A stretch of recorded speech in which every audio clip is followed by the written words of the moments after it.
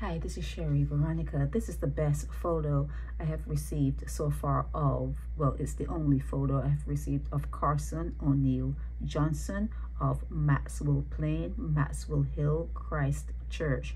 We're hearing that in Barbados, a lot of, there's a happening right now. There's something happening right now, and I don't know if it's the economy. You don't know if people, they just cannot make ends meet no matter how they try. Usually people are able to work off a shoestring type budget. They can, or you could find a breadfruit, or you could find someone, a family member or friend, to give you a meal here and there.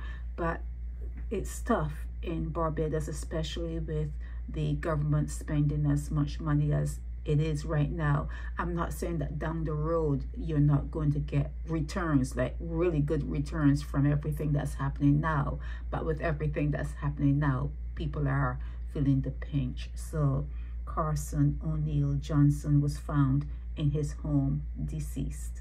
He was found hanging, and it is something that has been happening in Barbados as of recent. A lot. It's a lot, and there's some instances where we are hearing that it's not even being reported to the public. If I find anything more out about Carson, I'll let you know. If I get a better photo, I'll put it up. Okay, Sherry Veronica.